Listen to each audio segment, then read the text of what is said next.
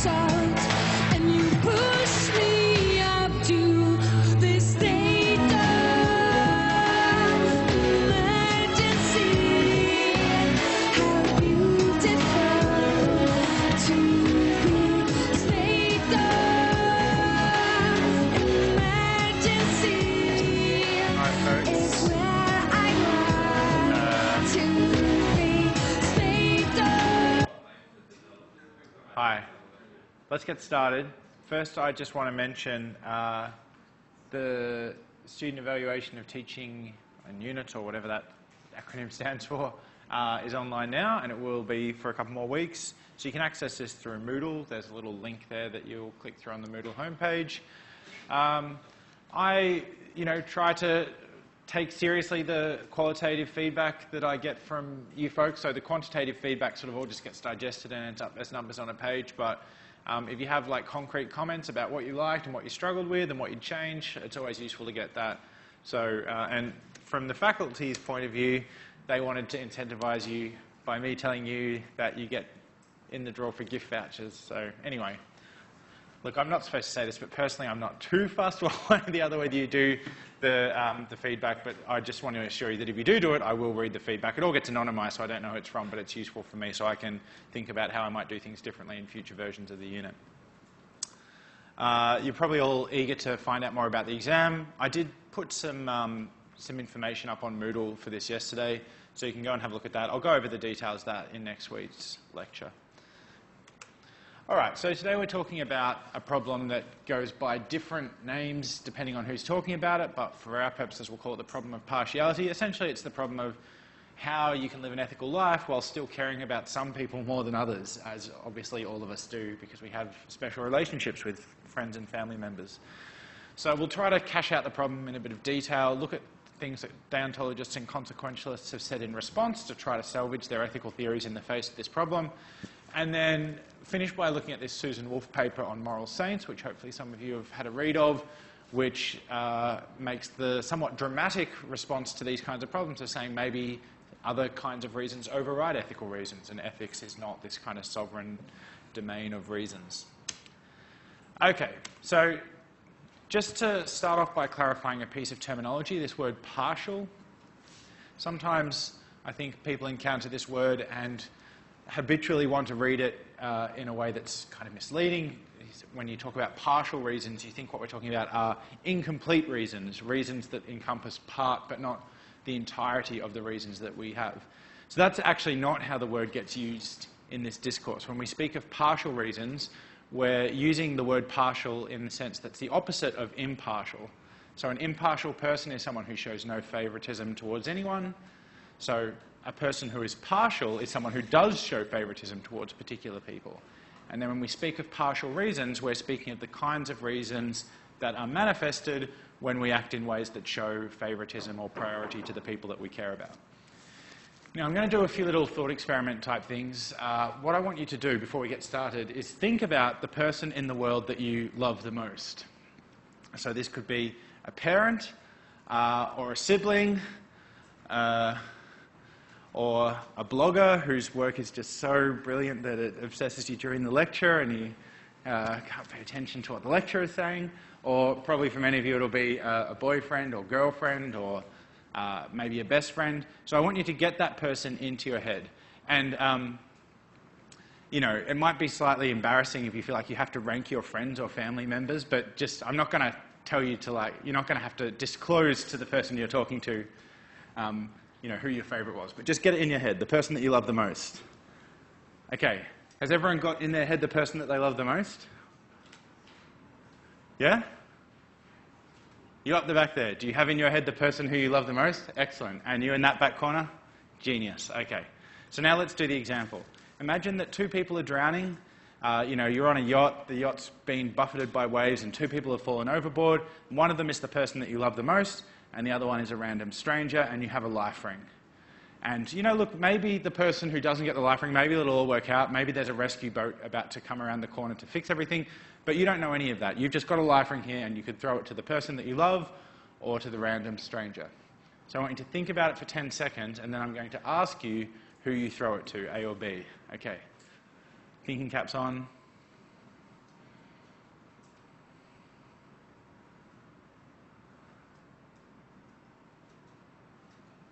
Okay, so, oh, is this a question or a clarification? An answer. Oh, an answer? Yeah, I will split the life jacket in two. So this is a magical life jacket that's incapable of being chopped in half. It's made of unobtainium or something that can't be sliced.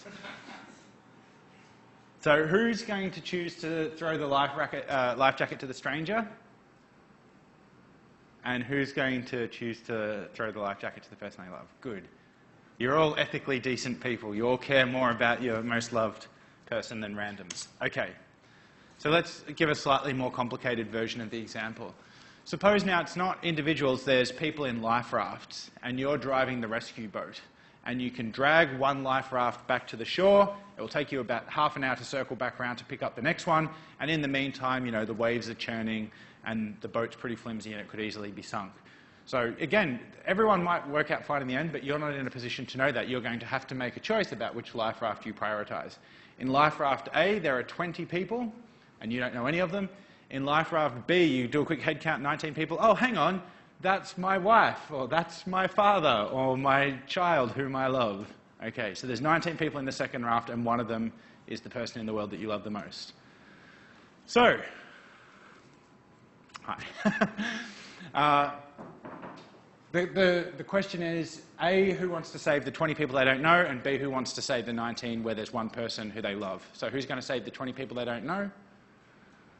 A couple of consistent utilitarians or consequentialists in the audience, and who's going to save the life raft with one fewer people but someone they love? Okay, pretty strong favouritism for the second view. Okay, keep your hand up in the air if you chose B. So there's only 5 or 6 of you who chose A. Right up in the air if you chose B. Okay, so I just want to know, do you take your hand down if I change the number so that now instead of 19 people, there's 15 people? Who's not going to save the... Okay, so now let's sort of see when people's hands go down. So what about if it was saving 3 people? 20 strangers or 3 people, and one of them is your most loved person. I'm seeing some faces of agony, like... Because the question you're asking is, how many strangers am I prepared to kill in order to save my, mother or father or sister or boyfriend or whatever? Is anyone prepared to go all the way and say, yeah, I'd do a 20-to-1 swap? I mean, I think there's a kind of honesty in that response. Like, seriously, if you weren't having to perform your moral choices publicly, like if this was all just secret and private, if I never had to see them again, if I didn't know who they were, 20 people for the life of the person I care most about. You have to have a pretty principled kind of ethical sensibility in order to just let someone you love die just because the sums don't come out favourably. Okay. So, people who've been thinking about this problem in the ethical kind of literature over the years have tried to soften the blow of the tension that this problem generates for us. The tension that the problem generates is all ethical theories, not just consequentialist ones, all ethical theories assume that we're going to take an impartial point of view. None of us, as a matter of fact, in our lives are in the habit of taking an impartial point of view. How do we reconcile that reality about the kinds of beings we are with the platitudinous fact that ethical theories require us to be impartial? So, some people have gone the whole hog and said that our regular ethical thinking, our inclination to show partiality towards the people we love, that's just got to go. William Godwin was a man who thought that that was one of many things that had to go. He was a radical anarchist, and also a hardline utilitarian. So he was in favour of overturning lots and lots of conventional social and political mores, and included amongst them was the idea that we should be able to show partiality towards our nearest and dearest. So that's the kind of the view that's up one radical end of the spectrum. A much more, palatable view is from this guy Charles Fried, who was the Solicitor General under Reagan, or if not Reagan, under one of the US presidents. His view was that partiality was okay in certain situations, but that many of us occupy positions of social responsibility which require that we behave impartially and where we make some sort of tacit or maybe explicit commitment to others to conduct ourselves in that way. So, even those of you who think, yeah, it's perfectly justified for you to let 5 random strangers die in order to save the person you like, would probably be dramatically pissed off if it turned out that someone in this course was my cousin and I was just giving them 95 for everything, right? And you say, why are you doing that? It's like, well, we all agree we're allowed to show partiality. You've got to say, no, hang on, it's not like that. There are all sorts of social contexts in which we make commitments to each other to be fair-minded and impartial. So what someone like Charles Fried would say is a whole host of our ethical choices are governed by this kind of commitment to be impartial, and in the space that's left over after that, right, we have an entitlement to show some partiality. So those instincts towards impartiality do govern many of our choices, but not all of them. Now, right down the far end of the spectrum, in favour of partiality is Bernard Williams, our old mate from earlier in the semester. Williams has this really interesting view. He thinks, look, in a case where it's save the stranger or save the person I love, or in all sorts of everyday scenarios in which we're deciding whether to show favouritism or somehow be objective and impartial, it's not just the case that we're permitted to show partiality. We are permitted to show partiality, but more than that, the way that we should manifest our partiality shouldn't even hinge on us taking a kind of a reflective, patient moment to think conscientiously about, am I ethically justified in demonstrating partiality in this particular case? Yes, I think I am. Okay, now I'll be partial. He says, no. If your child is drowning, you should not even think through the ethical scenario in that way before just diving in to save them or throwing them the raft, right? Throwing them the life jacket.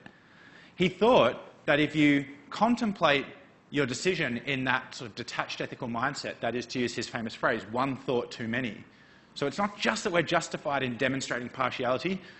To demonstrate the kind of the sort of partiality that's appropriate, we have to not even enter into this reflective ethical mindset in demonstrating it.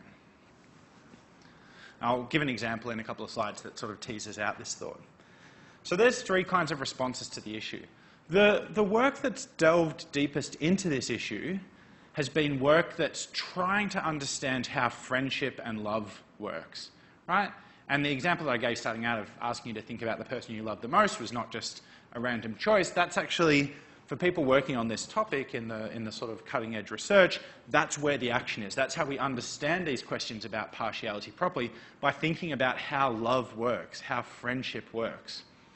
So the article by Stocker is kind of on this.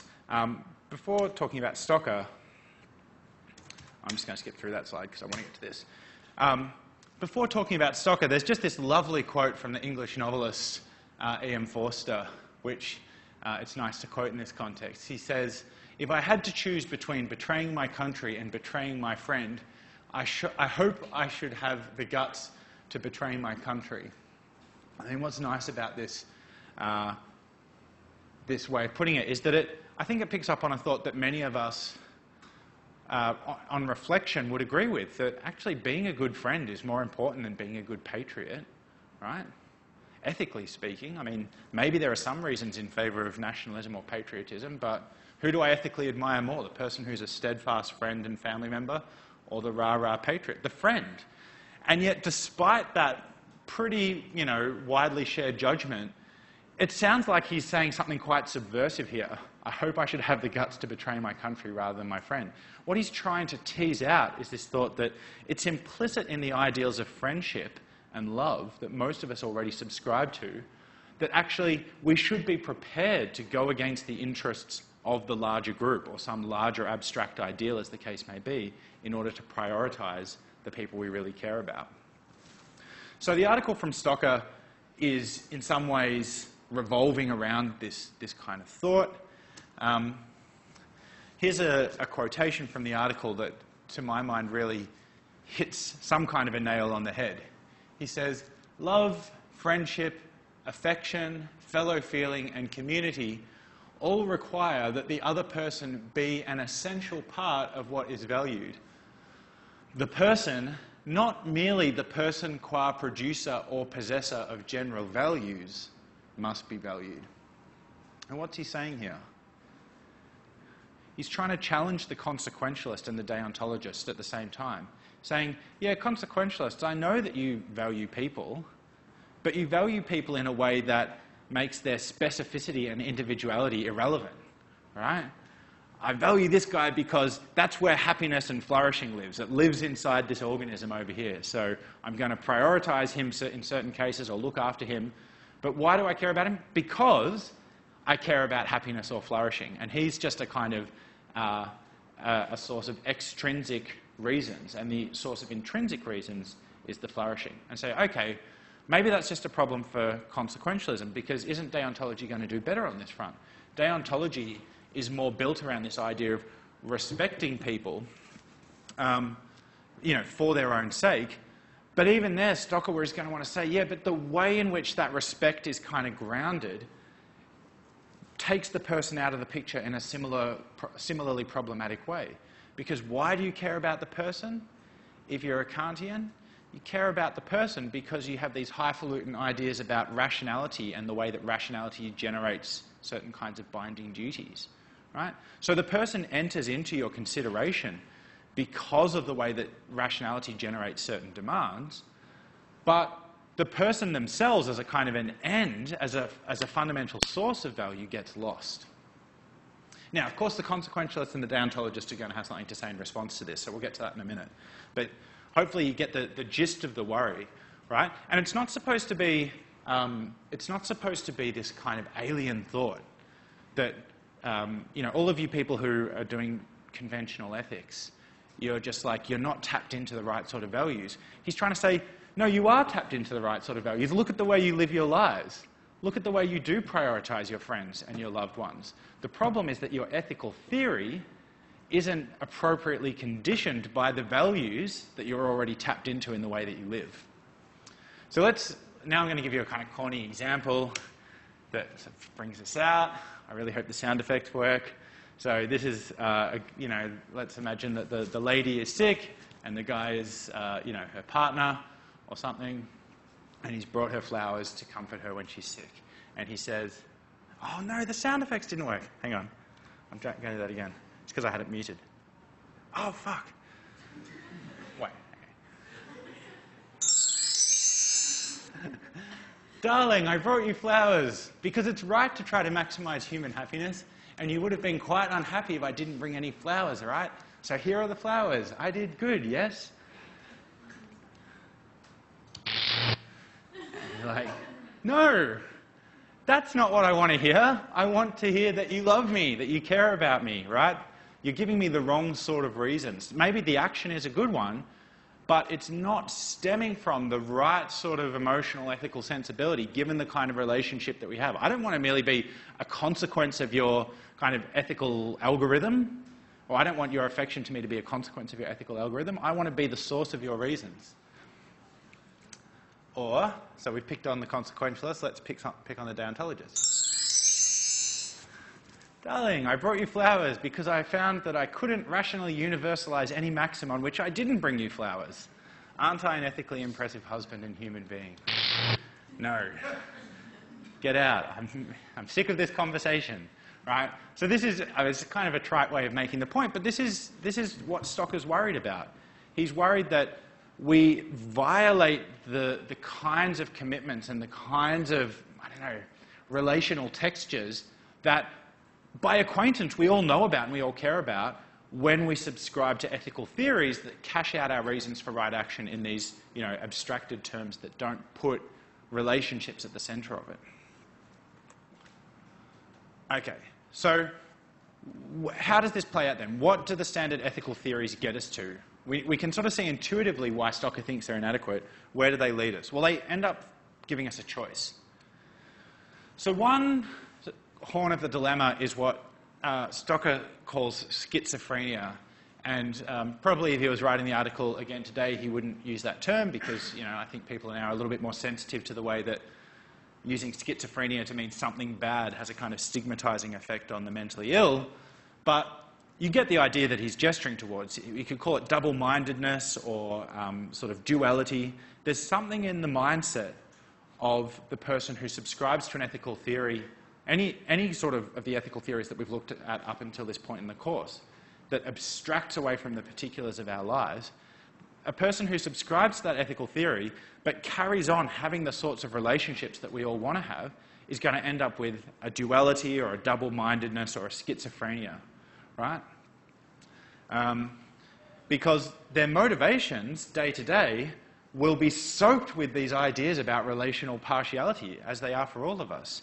And yet, in the cool reflective moment, the story that they tell about what justifies them in making the choices that they do make is going to erase all of that stuff from the rationalization. There's going to be a really sort of profound disjunct between what actually makes them tick day to day and the story that they have to tell about what rationalizes and justifies their choices. Okay, so that doesn't seem very good. What's the alternative? Well, the alternative is a kind of unhappiness that comes from actually letting our abstracted ethical theories set the agenda and become the determining source of our motivations and passions and inclinations, right?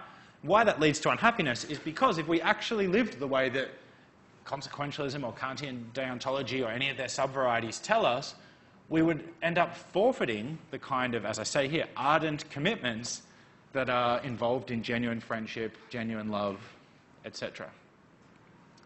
Now, it's easy to, having got the gist of the problem that Stocker's trying to articulate, it's easy to then misunderstand what he's trying to say about this. So let me be clear.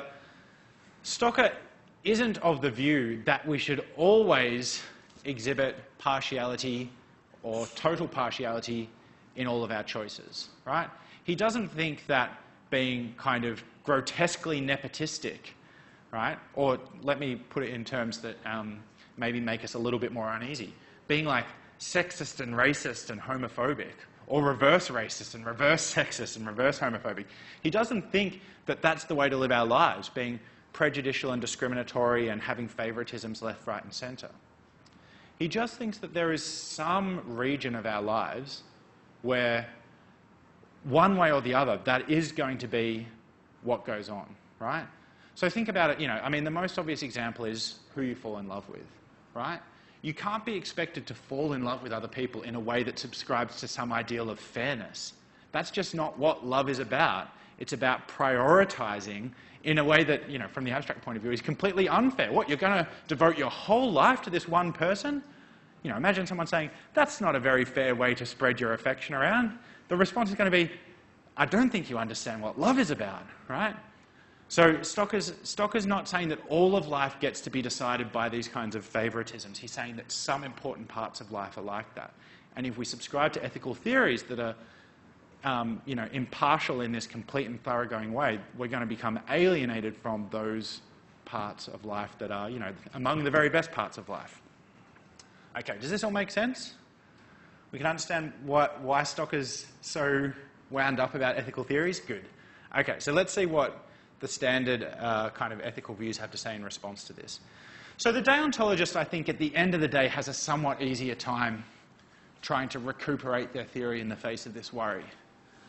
The first point they're going to say is, look, deontology by its nature doesn't colonize and invade every corner of your life. We're not like consequentialists who think that every single decision has to be regulated by this maximizing or optimizing ideal.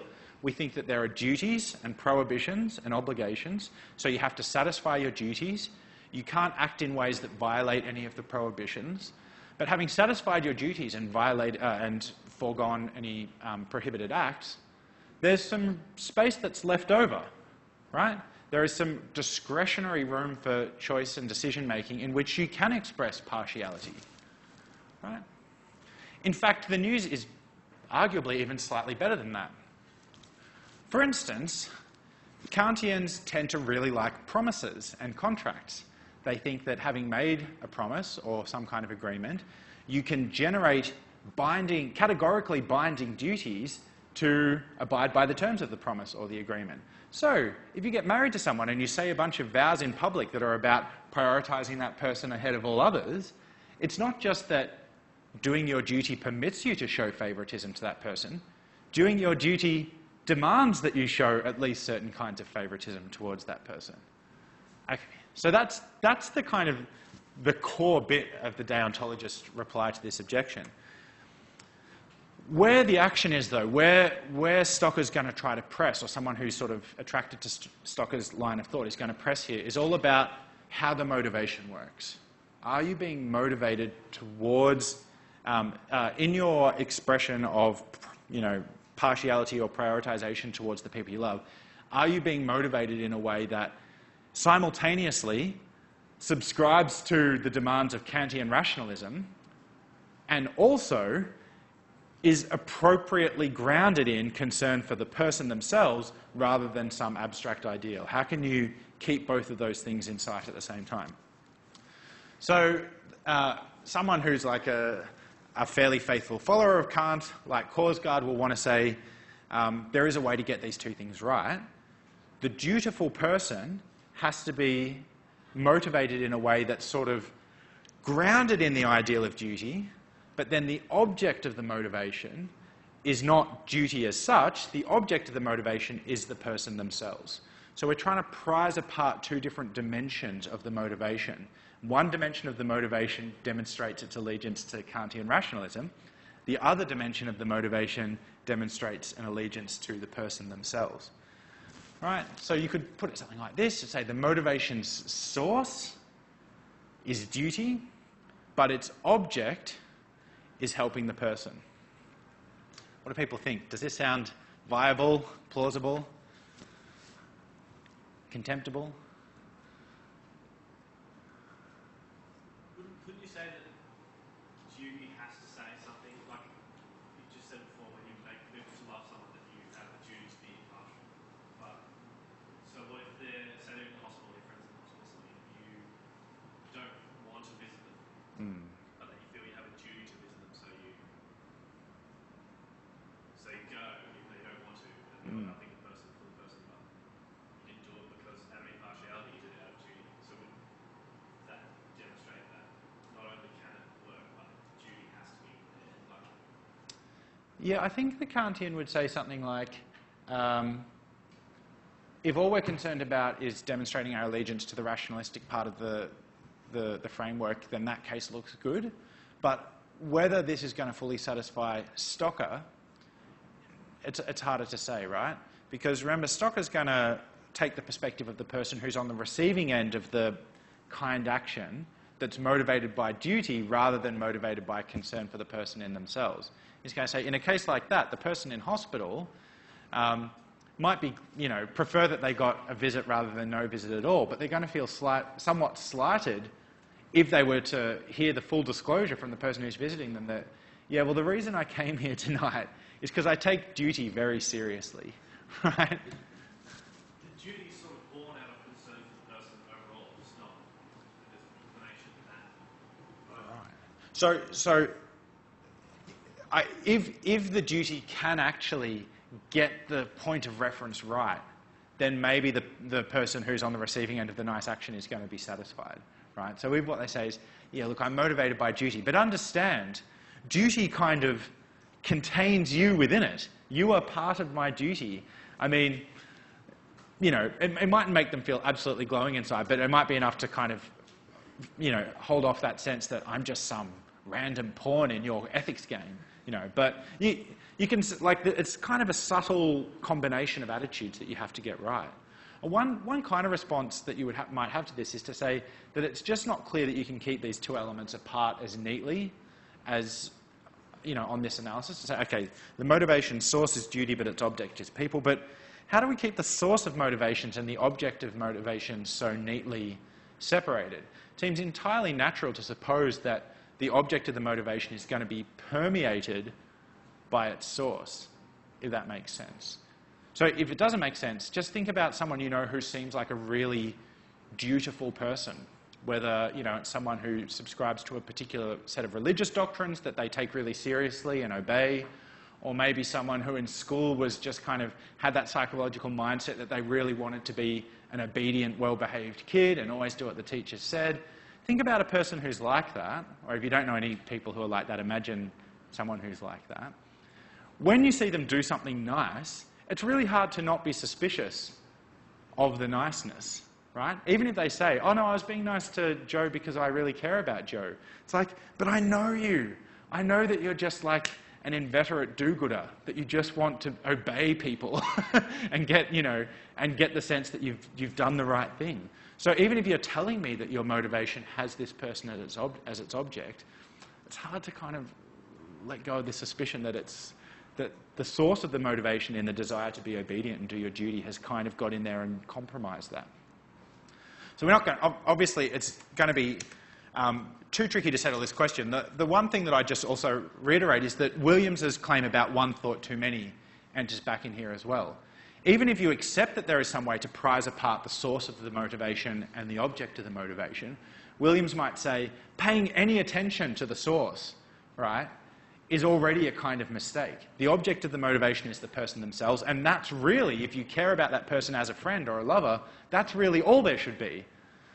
And if that's right, then getting the motivations to hang together in a way that's going to satisfy the hardcore Kantian is not going to be possible. Okay, but that gives you a sense of how the Kantian's going to try to respond to this.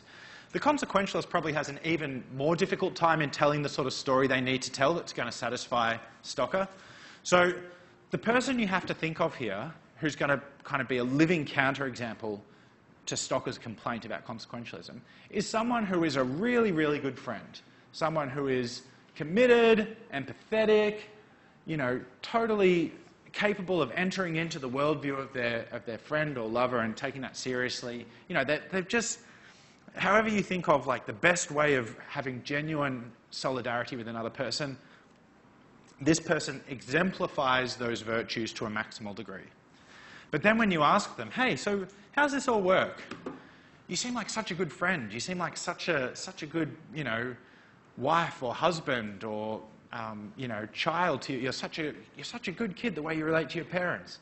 How do you make sense of this all in a cool, reflective moment? Imagine a person whose answer is a consequentialist answer. They say, look, I think life goes better when we let ourselves have these kind of ardent commitments to other people. Right? Consequentialism itself, on the surface level, looks like an impartial theory. But if we tried to live by the lights of that impartial theory and not have these kind of ardent, parochial commitments, we'd all just get totally burned out. We couldn't cope. We're not wired that way. We need to have special connections with other people and sort of solidarity relations and people that we can rely on and that we know would take a bullet for us. And it's only possible to do that if we demonstrate these kinds of favoritisms. So that's what I do. But my justification for doing it is a consequentialist one.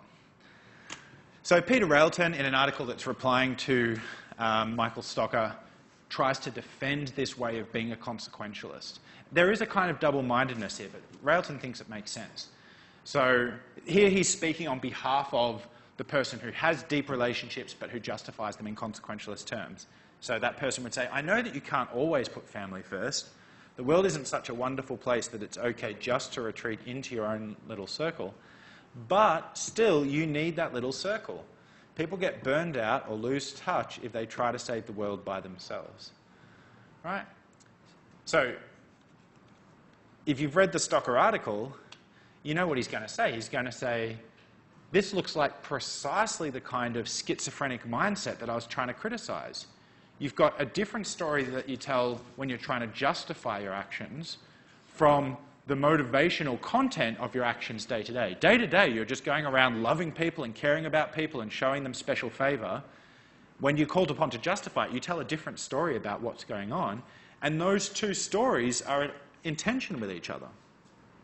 But what Railton's going to say is, the kind of tension you're describing is unavoidable.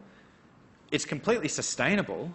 We see people who live their lives with these kinds of mismatches between what motivates them day to day and what justifies them in those motivations. And moreover, it's unavoidable, it's sustainable, and it's meritorious. It's good, right?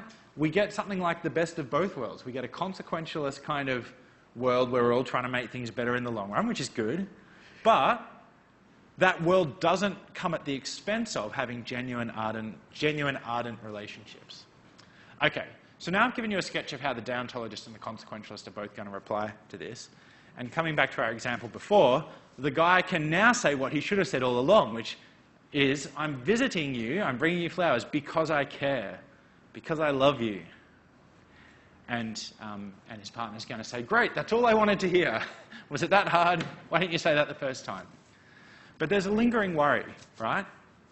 The stories that we've told now are stories which show how within a consequentialist framework or within a deontological framework, you can be permitted to show special favour and special concern to other people, right? They've shown how it's possible for this guy, even while he is a consequentialist, or even while he is a deontologist, to show up to the hospital, to say, I'm visiting because I care, and to be telling the truth, right? All of that is now demonstrated. Well, if you buy the arguments, what we've shown is that that's possible. But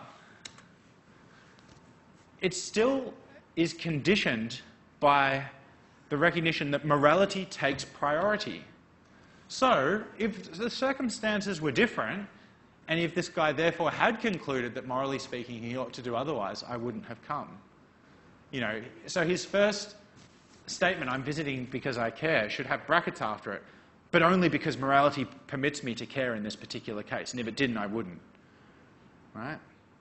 It seems like any attempt to tell a story about how special partiality, special favoritism is consistent with an impartial ethical theory is going to have some kind of residue where the two things don't perfectly align, and when they don't perfectly align, which takes priority, right?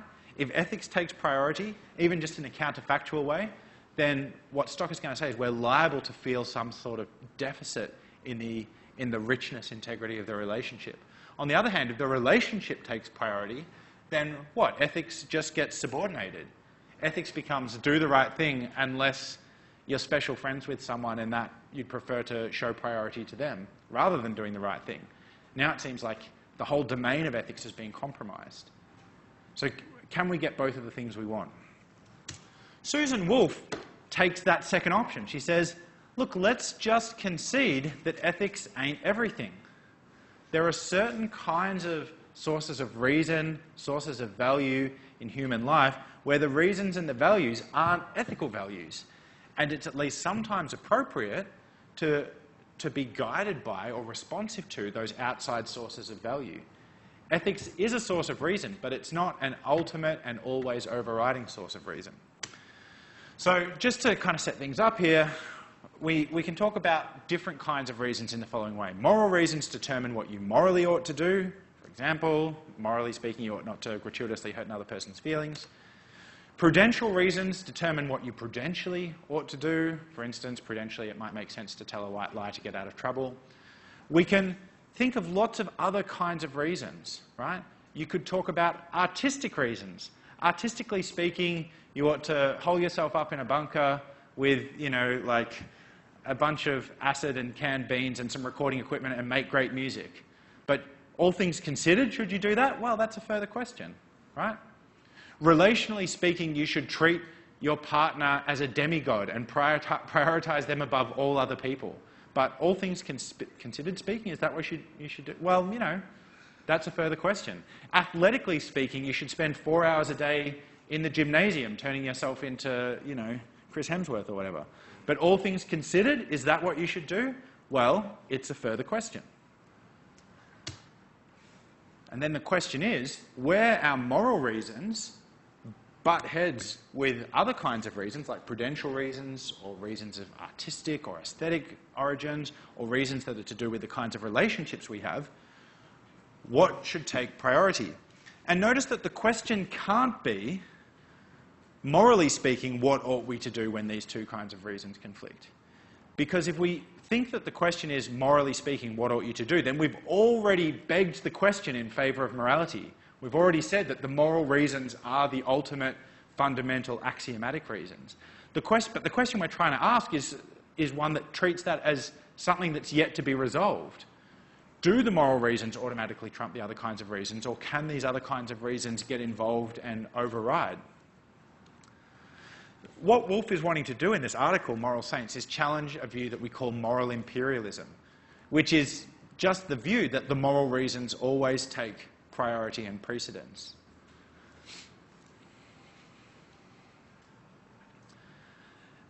The main way the argument works in this paper is to say that if moral imperialism is right, if the moral reasons always take priority over the other reasons, then we should all aim to be moral saints. which just means we should aim to be people whose every action and every choice is like maximally good. And she thinks that that seems really dubious. So, I mean, the intuition that she's trying to elicit here is not zeroed in on a particular case. If you have a particular case and someone says, you know, morally speaking, you ought to do X, but if you're paying attention to kind of considerations that are to do with artistic and creativity concerns, then you ought to do Y. When we just think about the case in isolation, someone who chose to do Y, we might say, well, whatever, fair enough. You know, I guess you had your reasons. But you really ought to have done X. Morally speaking, that's what you ought to have done. When we think about cases in isolation, it's hard to let go of the idea that moral reasons trump other kinds of reasons. But then when we zoom out and think about the kind of world that we would be living in, if everyone allowed moral reasons to trump other kinds of reasons all the time, it would be a world full of moral saints. And what Wolff is trying to get us to think is that in some sense or other, that's a world that we should be less eager to live in. Not morally speaking less eager, of course, because morally speaking, a world of moral saints would be the best world. But that there's some outside source of reasons and values which morality can't contain that should make us feel anxious or uneasy about a world full of moral saints. Maybe it's aesthetic values. Maybe it's values to do with just how kind of interesting and exciting and exotic relationships can be.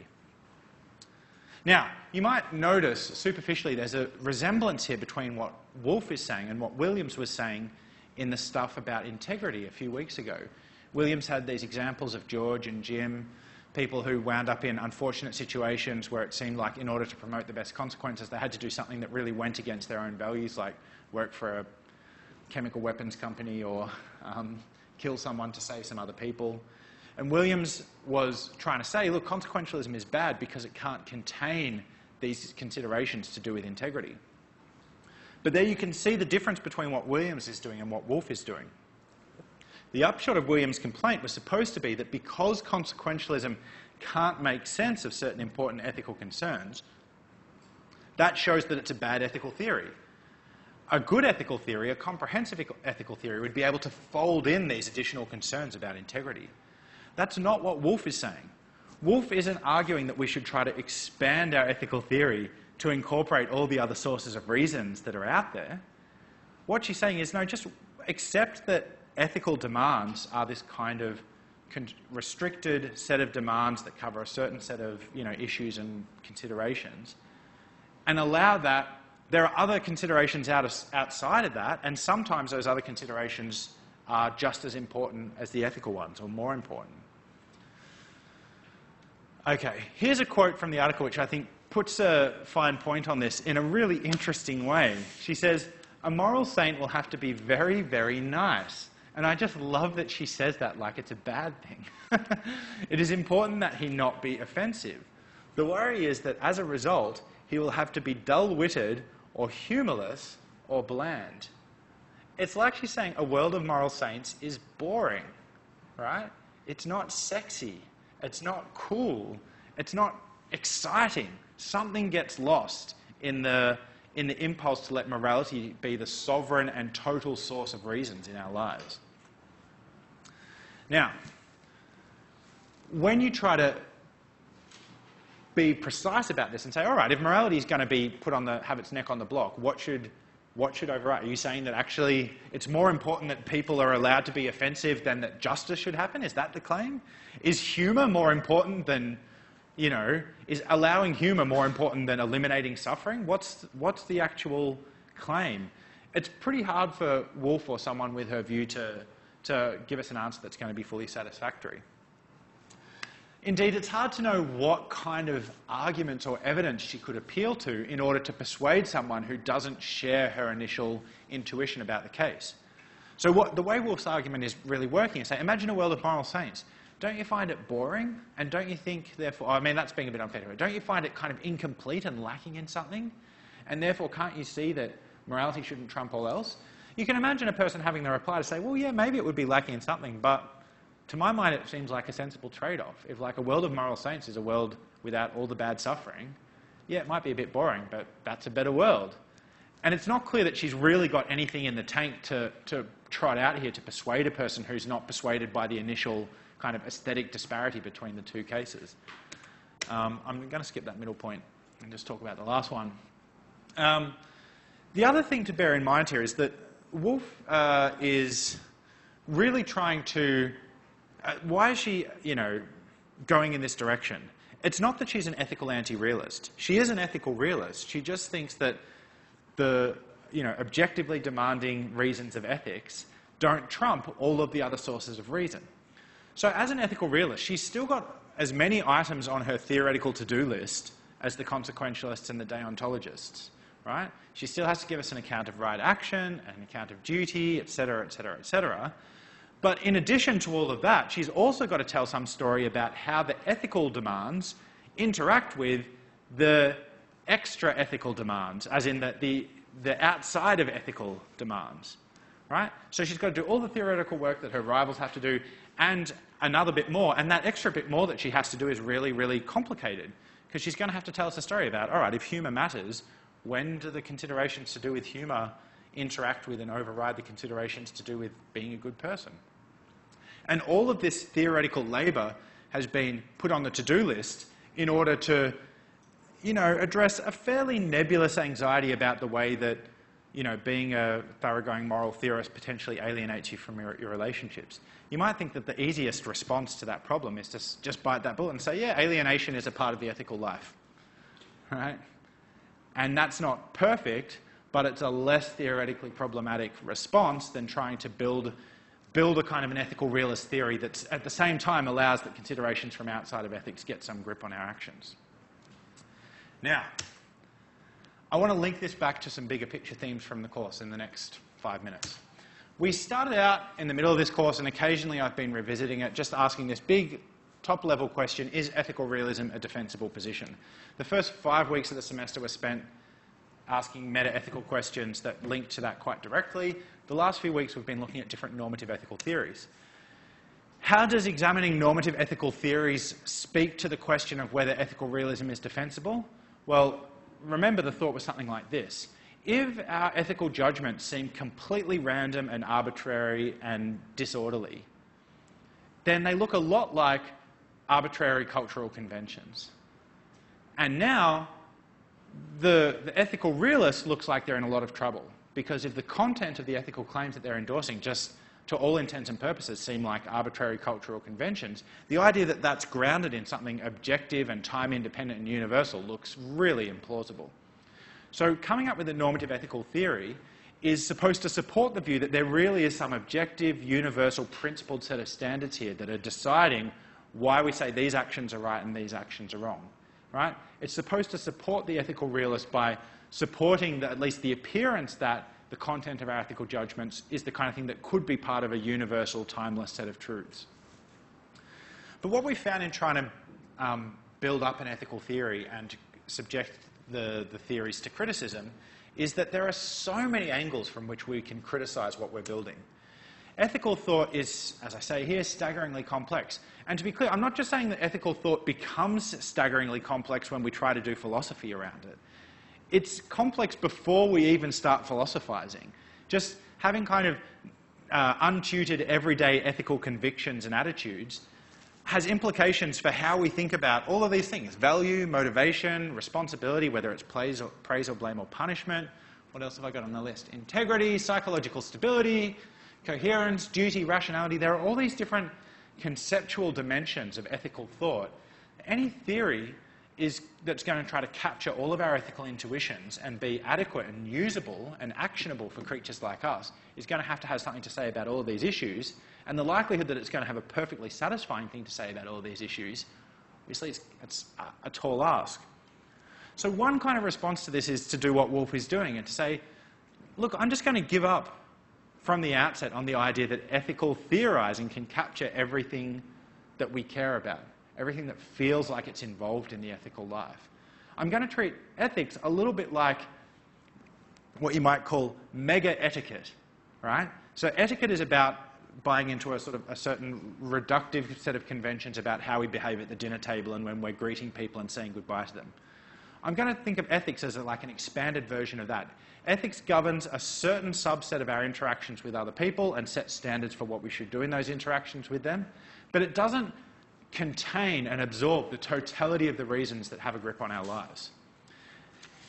Now, if you don't like that response, but you share this anxiety that we want ethical theory to kind of contain all of the complexity, and it's hard to see how any reductive ethical theory like deontology or consequentialism can do this, the option that remains available to you is virtue ethics.